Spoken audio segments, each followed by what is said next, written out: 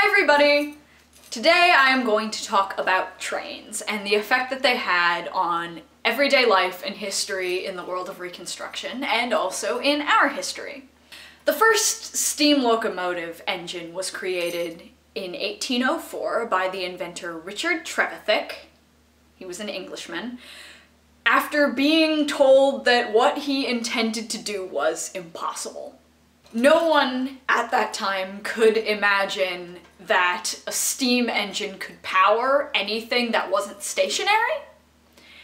But Trevithick definitely proved them wrong when his locomotive prototype, named the Penny Darran, managed to pull 25 tons of material and 70 passengers 4 kilometers on a track, and made the journey in an hour and 15 minutes, which was unheard of at the time. Trevithick's decision to end his involvement with steam locomotives opened up the door for another Englishman, George Stephenson, to pick up where he left off.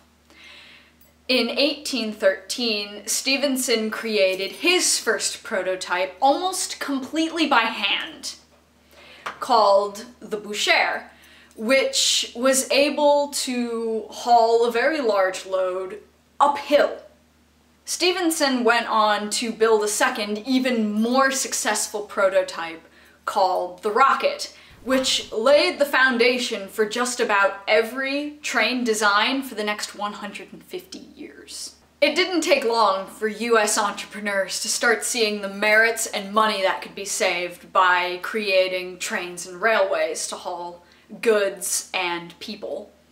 And in 1828, America's first railroad, the Baltimore-Ohio Railroad, was opened with much pomp and circumstance.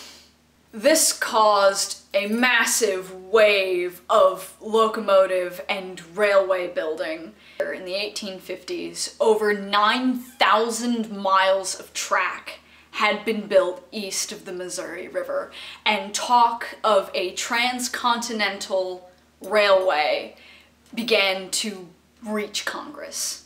In 1861, Theodore Judah, an engineer turned entrepreneur, was able to get Abraham Lincoln to sign the Pacific Railroad Act into law, which officially chartered the first Continental Railroad. Then, almost immediately after the Civil War ended, 2 railroad companies, the Union Pacific in the east and the Central Pacific in the west, began to lay the track for the Transcontinental Railroad in 1865. This rapidly turned into a competition between the 2 companies.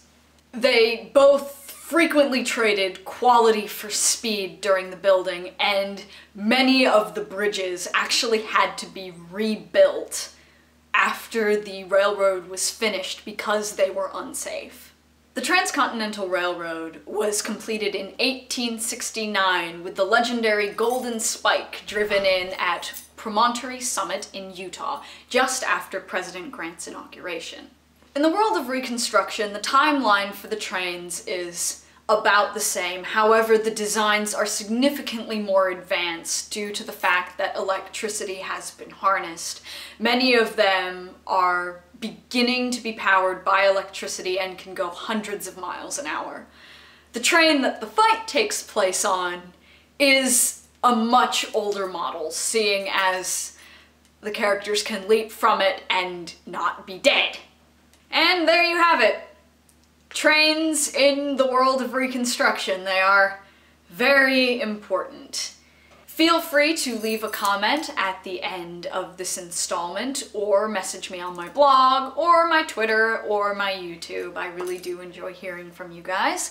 And if you guys enjoyed this installment, please leave it a plus vote. Myself and Isaac and Company greatly appreciate it. And the song for the day is All the King's Horses by Two Steps from Hell. It is a train fight in a song. Literally, that is the only way I can describe it. It is a train fight in a song. And without further ado, I will let you get to the next installment.